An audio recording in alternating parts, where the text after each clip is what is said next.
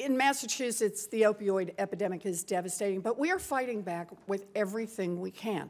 We're picking up every possible tool and trying to figure out how we can both reduce the number of people who are addicted or become addicted and how to deal with those who have addictions. So one of the things we've been focused on is figuring out how to limit the number of pills left sitting in patients' medicine cabinets. From 2000 to 2015, the number of opioid prescriptions in Massachusetts increased by roughly 175%.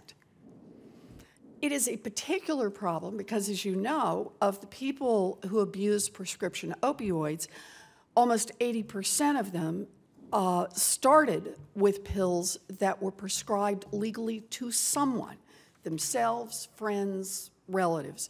So to reduce the number of pills in circulation, Senator Capito and I introduced a bill called Reducing Unused Medications Act, which allows the partial filling of opioid prescriptions. That means patients are able to have a pharmacist fill only a few days' worth of their opioid prescription, and then they can return for more if they still feel the need. If they don't, those pills never make it into anyone's medicine cabinet. Now, that bill was signed into law in 2016. Dr. Gottlieb, when you formed your opioid steering committee at the FDA, I sent you a letter about the partial fill legislation that Senator Capito and I managed to get passed last year, and I want to thank you for your response on that. Let me just ask you, so we can get it on the record, do you think partial fill of opioid prescriptions is one way to cut down on the number of opioids in circulation?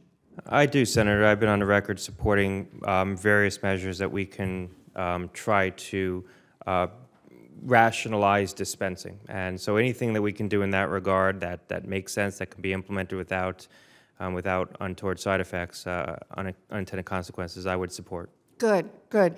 And now that we have this new tool available to us to help tackle the opioid epidemic, we realize that for it to work, a lot of people need to know about it. And that means a lot of doctors need to know about it, a lot of pharmacists need to know about it, a lot of patients need to know about it.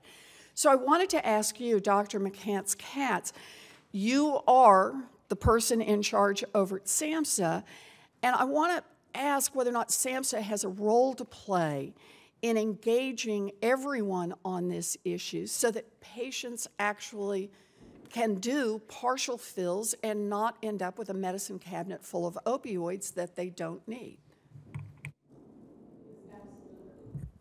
Absolutely, SAMHSA does have a role to play. We do outreach and training and work with both providers and with communities.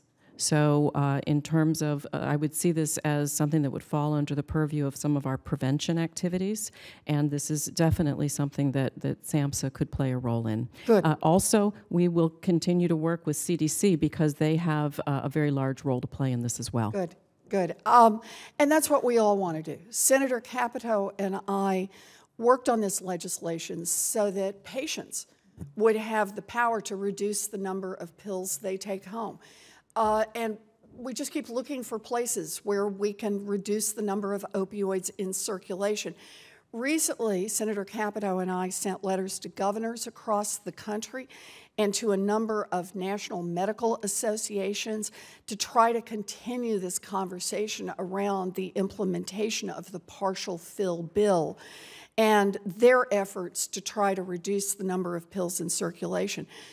We're making progress, but not enough has been done yet. And so I look forward to working with all of you on this as we go forward.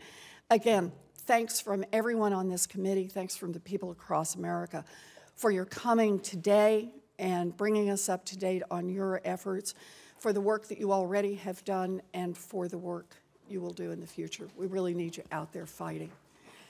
And with that, today's hearing is the first in a series of hearings this committee intends to hold on the opioid crisis.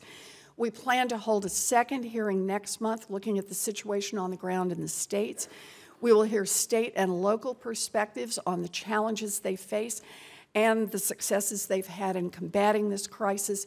The hearing record will remain open for 10 days. Members may submit additional information for the record within that time if they would like. The HELP Committee will meet again on Tuesday, October 17th, to continue our hearings on examining the costs of prescription drugs. So thank you all for being here today. The committee stands adjourned. No one gave me a gavel. There we go.